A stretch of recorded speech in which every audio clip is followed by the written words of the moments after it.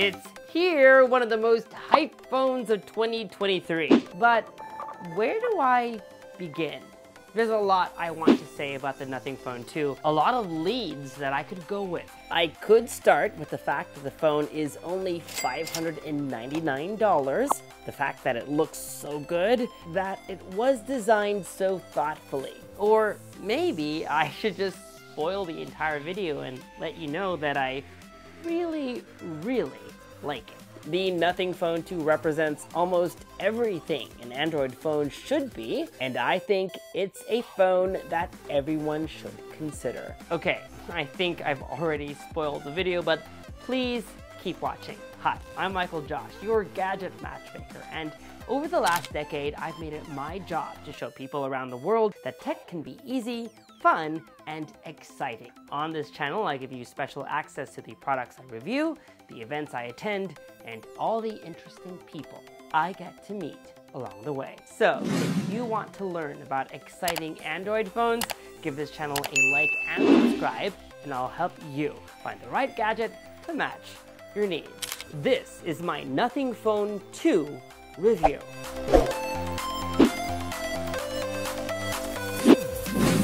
Let's get straight to it. This is the Nothing Phone 2.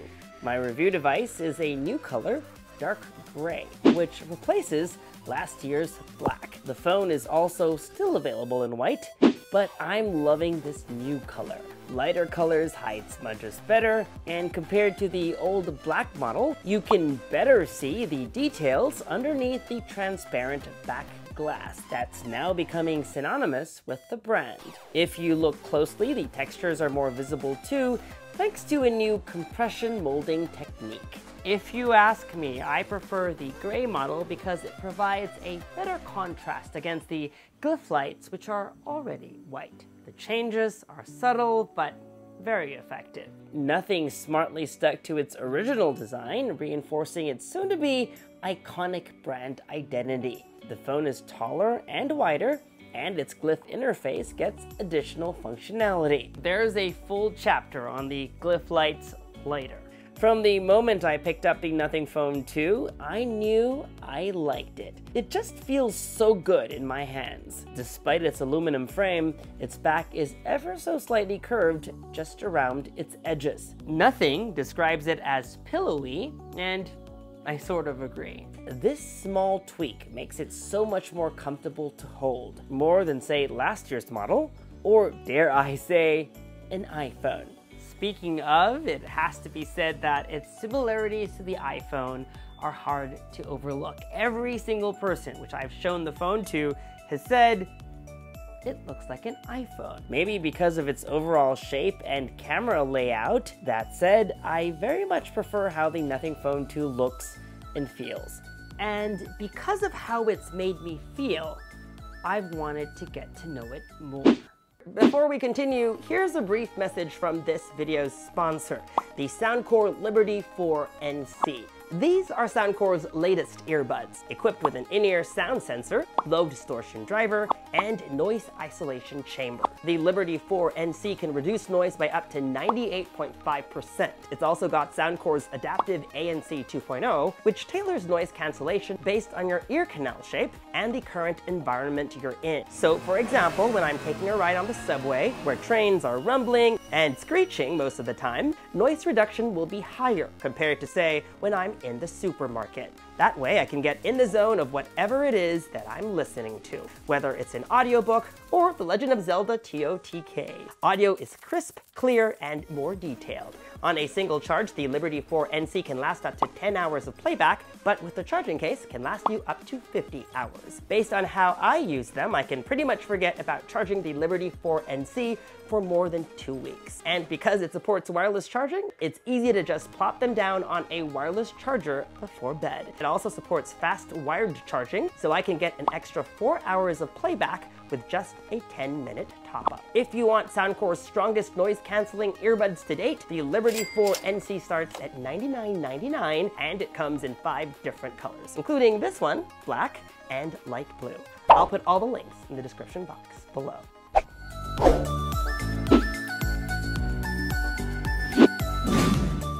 By By the way, apart from testing out the Nothing Ear 2 earlier this year, the Phone 2 is my first foray into Nothing's universe. I never used the Nothing Phone 1, but you'll see it in this video because I bought one, so I could show you some basic comparisons and also what's different. Think of this video as a fresh take from a first-time user, maybe even more specifically, an iPhone user. That comparison to Apple is one you'll hear many times in this video, and I don't mean in a copycat kind of way, but one with more reverence. Apple has always been known for thoughtful design, evoking feelings from intangibles, and that seems to be Nothing's approach also. From the moment you open the box, the tactile feel of ripping it open, which I didn't do a very good job of, unfortunately, and the textures embossed on the inner white box.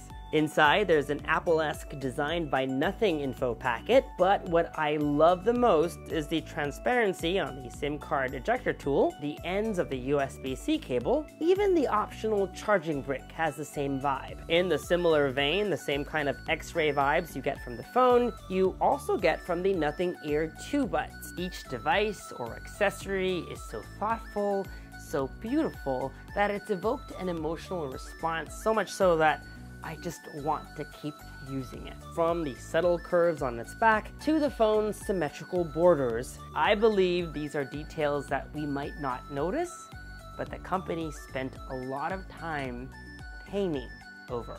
Nothing's approach too is that technology should enable you, but not suck you in. So Nothing OS 2.0 intentionally strips apps of their color. So for example, when you pick up the phone to quickly reply to an email, you don't end up spending an hour scrolling through TikTok. In the few weeks that I test drove this phone, I found this monochrome strategy to be effective. I was on my phone less and more in tune with the real world. But if you want some color back, you can easily switch that back too.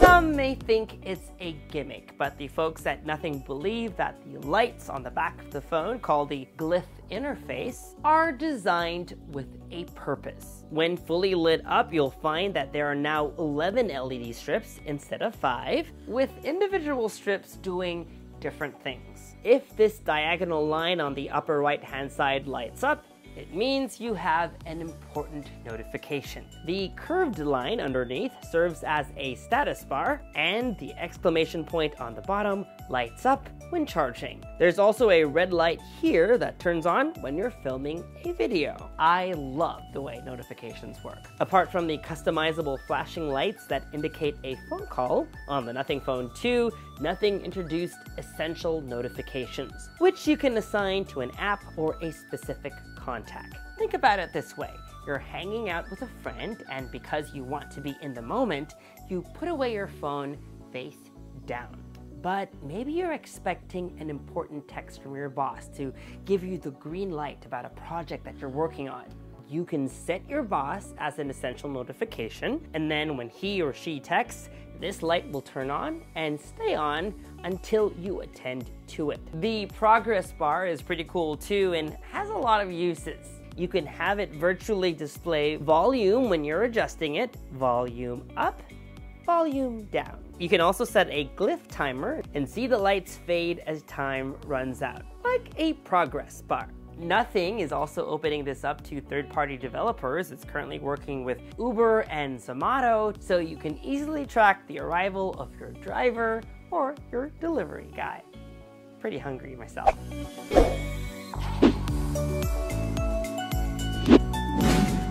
So, what's it like to use this phone? Nothing made a major shift this year. Where the original Nothing Phone 1 was a mid-ranger, the Nothing Phone 2 is what we call in the tech space a flagship phone. And my experience was everything one might expect. Thanks to its high-end chip, games run fast. Multiple apps didn't cause any hiccups. Its display panel is the new kind that can switch from low power when static to buttery smooth when you're scrolling or playing games. And it's sufficiently bright even on a sunny day. Its cameras are good, and it has a long-lasting battery and fast charging. In short, it's a great phone, but many phones are. So what sets Nothing apart?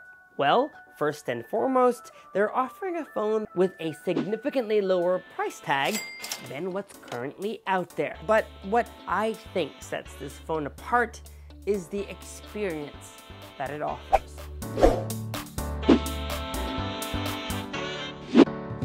The Nothing Phone 2 has two cameras. A main shooter has a 50 megapixel sensor with an f1.8 lens. The sensor is Sony's IMX890, while the ultra-wide camera features Samsung's JN1 50 megapixel sensor with an f2.2 aperture. The main camera is an upgrade from last year's model, but how does that look in real life? Here are some side-by-side comparisons between the Nothing Phone 1 and the Phone 2.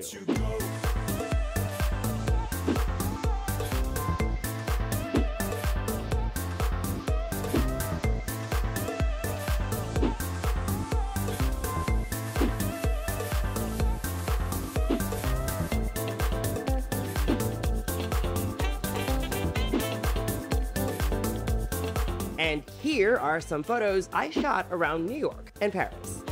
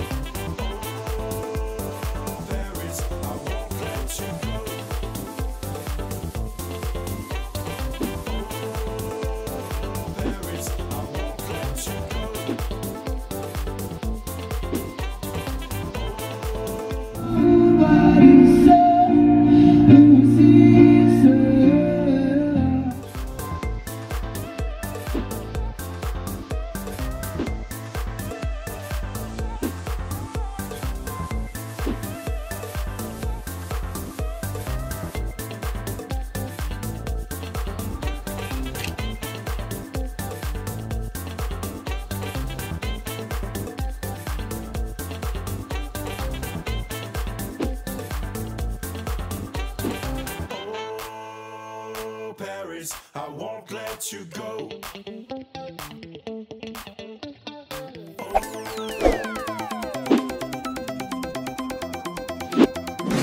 I asked Nothing Phone fans what they'd like to see in this new update, and here's what they told me. Among other things, they wanted better battery life. Well, your prayers are answered. The Nothing Phone 2 comes with a 4,700 milliamp hour battery, which in my time with the phone lasted an impressive day and a half with normal use. The phone does not ship with a charger in the box, but it supports 45-watt fast charging. So for the GadgetMatch charge test, I purchased the Nothing Power 45-watt charger.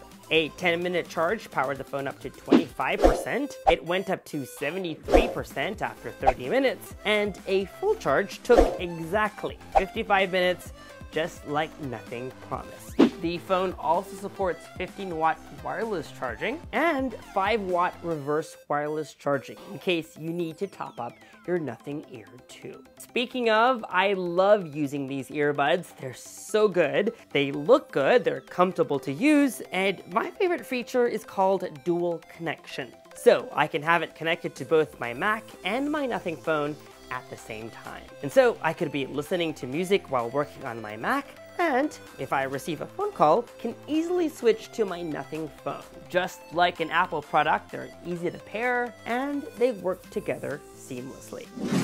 So, is the Nothing Phone 2 your gadget match? While we can be nitpicky and have really high expectations, it's very hard to build a great smartphone when you don't have the backing or the resources of a large company. And Nothing is the little engine that could. and on its second iteration has managed to build something special. A well-priced phone that delivers on all the right things. Nothing says that their goal is to build something fun. And while I'm not sure if this phone is fun enough, I think it's a great phone that deserves the GadgetMatch seal of approval. Sure, there are phones with better cameras, faster charging, more insane specs. I want to end with a message that I sent to some of my tech journalist friends. I said, I'm an Apple user, and as an Apple user, it's the experience that's kept me so loyal. And that same holistic experience, whether that be filled with intangibles or something that's fueled by just emotion and hard to quantify. And on Android, it's always been about the specs. It's never been about design. It's never been about emotion. And I think for the first time ever on an Android phone, I'm getting all of that. And that's why I love the Nothing Phone 2. And I hope you will like it also. If you'd like to see more videos like this one, you know the drill, folks. Subscribe to the YouTube channel and hit that bell icon so that you get notified as soon as we upload. Follow me on social media for all the behind the scenes fun stuff, and for news and updates, make GadgetMatch.com your daily habit. Until the next video, I'm MICHAELJOSH. Thanks for dropping by.